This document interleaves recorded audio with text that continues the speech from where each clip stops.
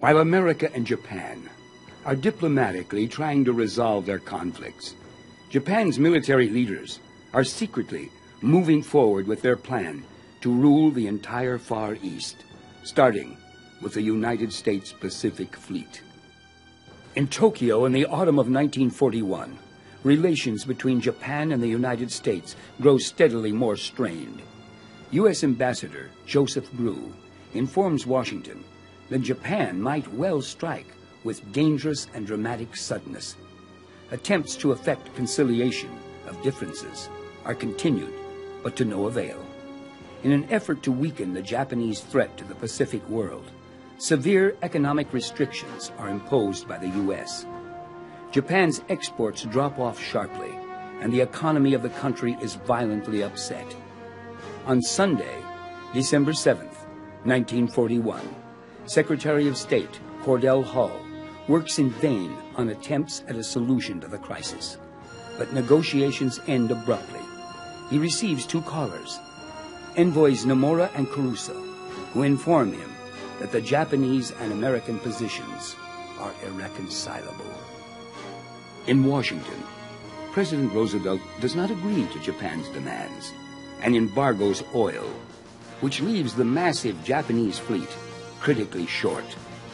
War is inevitable. November 26, 1941. The Japanese carrier fleet leaves Japan. It takes them 11 days to sail, undetected, 4,000 miles, putting them only 200 miles short of Hawaii. And although the Americans have broken the Japanese codes, they still have not found out where they might strike. December 2nd, 1941. The Japanese fleet receives the code, climb Mount Niigata. That irrevocably orders the attack. December 7th, 1941, 6 a.m. The first of 400 Japanese bombers and torpedo planes take to the air.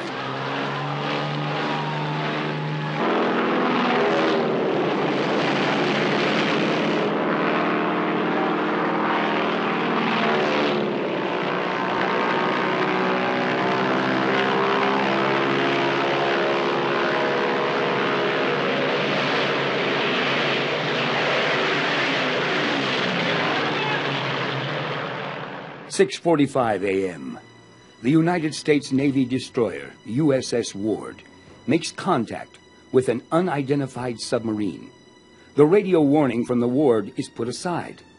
A second warning comes as a radar station on the Opana Point picks up a flight of unidentified aircraft.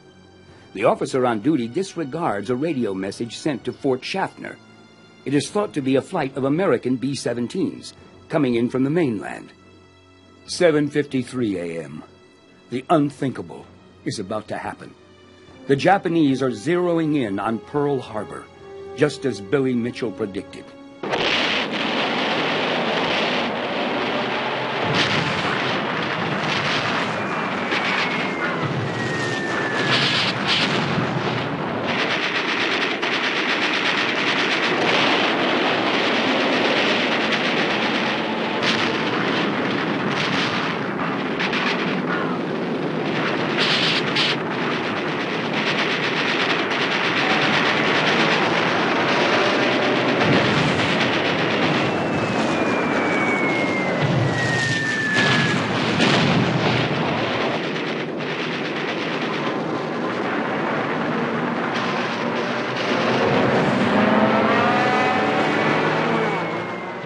Kanoe, Wheeler, Iwa, Bellows, and Hickam airfields are all hit at once to prevent a counterattack.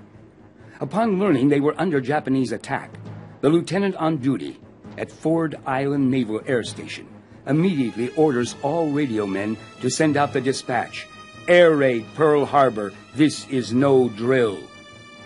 Ironically, due to fear of sabotage by Japanese islanders, all aircraft have been parked in neat rows in the middle of the airfields so they could be closely watched.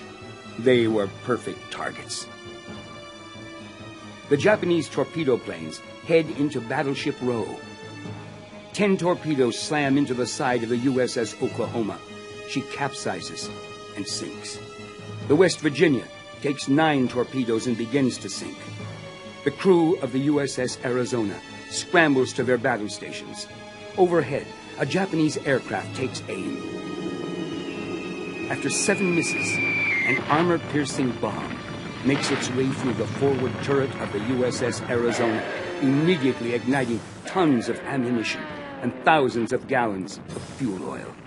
The explosions are simultaneous, killing over 1,100 men instantly. The ignited fuel oil pours out of the wrecked hull of the Arizona and down Battleship Row, igniting the waters around the crippled U.S. fleet.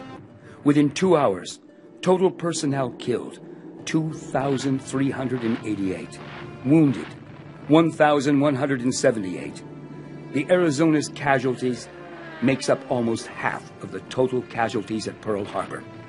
The USS Arizona burns for 3 days before anyone can set foot upon her.